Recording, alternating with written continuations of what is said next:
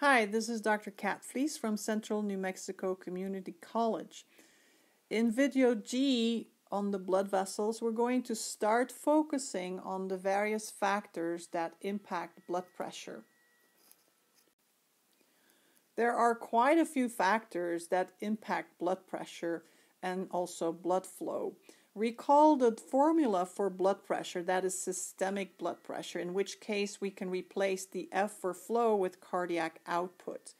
And don't forget that flow is going to be the pressure gradient divided by peripheral resistance. All of these formulas are really important for you to remember, plus the formulas that we have learned before in the heart, formulas related to cardiac output and stroke volume in particular. Because blood pressure is a product of cardiac output, we're going to revisit the things that regulate cardiac output very briefly because we have studied this before. And we're going to discuss in this particular video the importance of blood volume and how that affects blood pressure. In other videos, we'll take a look at the impact of peripheral resistance on blood pressure, a really important factor. Now, in healthy individuals, we're always going to see that if there is any change in one variable, so let's say that there is a change in cardiac output or in stroke volume, which is part of cardiac output, then we're going to see that somehow our body is going to return blood pressure to homeostatic conditions by perhaps adjusting peripheral resistance. Do you see how this works? Let's say that cardiac output is going up. We then will see that peripheral resistance will go down. Or if we see peripheral resistance going up, we might see a decrease in cardiac output, again in an attempt to maintain homeostatic levels for blood pressure, unless we really want blood pressure to go up, for instance, in the case of exercising. Now, for all of this, for blood pressure to be regulated appropriately, we're going to require, of course, help from the heart itself and the blood vessels themselves, but even the kidneys. So we're going to ultimately bring in the kidneys. We'll introduce them here in the blood vessel chapter, but we're really going to explain in quite a bit of detail the importance of kidneys in blood pressure regulation. This is one of the reasons for why when people are having issues with their kidneys, let's say they have cystic kidneys, they typically suffer from hypertension. And of course, all of this also requires supervision from the brain. So remember from our discussion of the heart that cardiac output is a product of stroke volume and heart rate. And we can then tease apart stroke volume, which is the difference between end diastolic and systolic volume, and add that in our definition of cardiac output.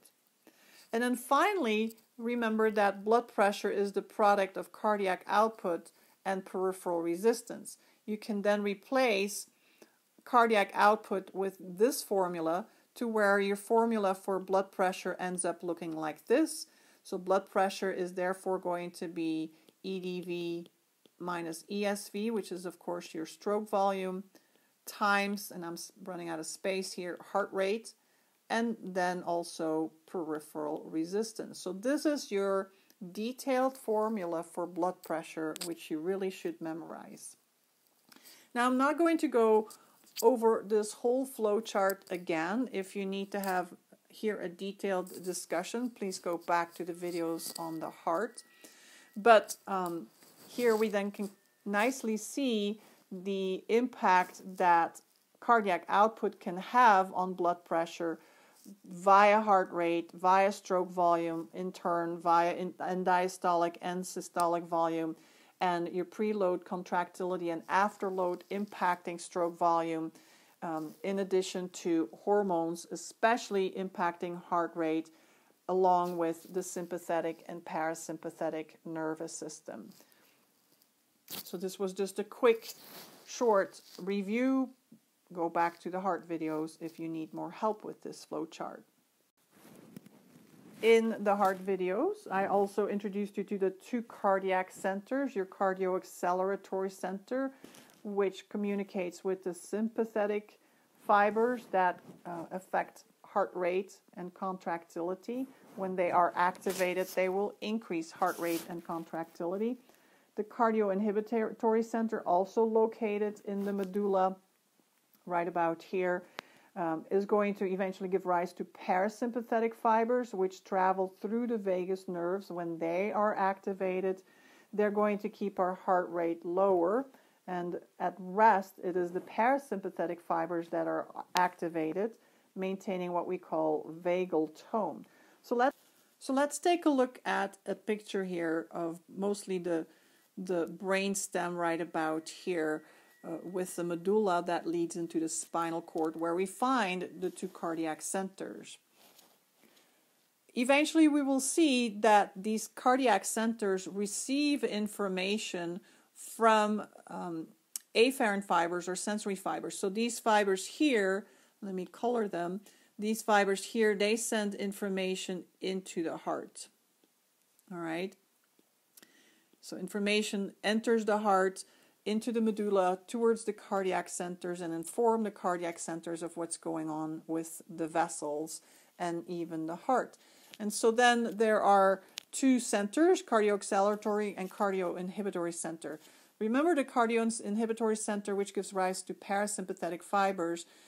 Those fibers are always going to be part of the vagus nerve, as we see right here. And parasympathetic fibers leave the heart directly, so they do not need to use the spinal cord in this situation. We do, remember, always have two motor neurons in a row, and ultimately these parasympathetic fibers are going to release acetylcholine onto the heart, and they are going to especially regulate the sinoatrial node. Now, our sympathetic fibers are not going to arise from the cardiac center or cardio-acceleratory center directly. So from the cardio-acceleratory center, we're going to see an interneuron that descends down into the spinal cord. And now we're going to see arising from the spinal cord our two consecutive motor neurons. So here is our first preganglionic sympathetic neuron, and then the postganglionic one. That is then going to innervate the different regions in the heart. These fibers are going to release norepinephrine onto the heart. And again, they're going to impact both heart rate and contractility. When they release norepinephrine, they will increase heart rate and contractility. When these fibers are inhibited and no norepinephrine is released, they are going to decrease heart rate and decrease contractility. So this wraps up the discussion of the impact of cardiac output on blood pressure via stroke volume, via heart rate, and via the two cardiac centers that are so important, and we will keep coming back to these cardiac centers. I think it's probably pretty logical to you that if we have a higher amount of blood in a particular area of the body, that is also going to create more blood pressure. So there's a direct relationship between blood volume and blood pressure. Now, people can suffer from low amounts of blood volume. We refer to that as hypovolemia. You guys know by now that hypo refers to low, vol to volume, and then emia, blood. And the opposite of that would be hypervolemia. What can cause hypovolemia? Easy. We could be bleeding out, for instance, or severe dehydration. Hypervolemia could be excessive drinking. Excessive water drinking could perhaps lead to hypervolemia, and many other reasons. More on that in your pathophysiology courses. In the next video, we will look at more factors that affect blood pressure.